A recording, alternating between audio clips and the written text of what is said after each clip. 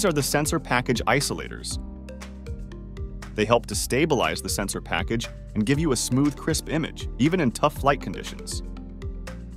If you are storing your Skydio X10 under normal storage conditions, we recommend inspecting the sensor package isolators every 40 flights, or every 30 hours of flight time.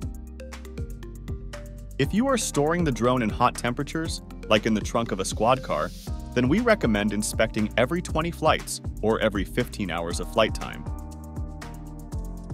When inspecting the isolators, look for any abnormal wear, tears, and look for separation anywhere on the isolator, especially where the inner gaskets meet the main connector. If you notice any damage, replace the isolator as soon as possible.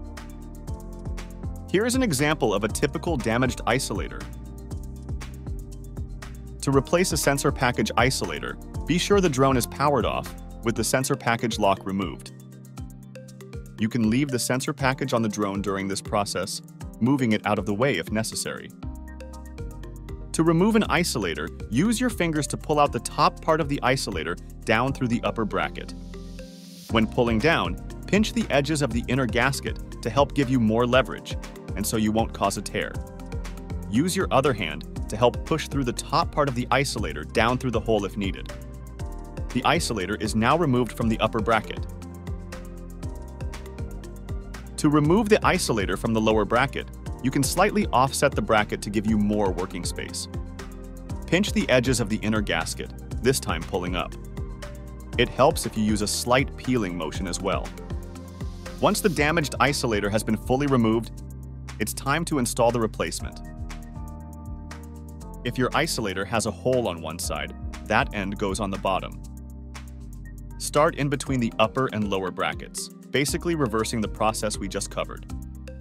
Start by threading an edge of the circular piece through the lower bracket, then pull the rest through from the bottom until fully seated.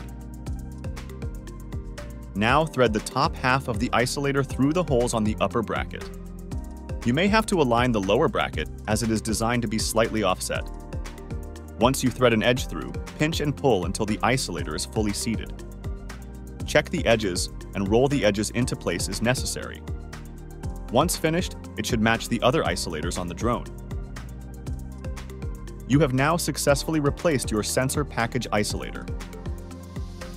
For more information about your Skydio X10 system, visit us at skydio.com/support.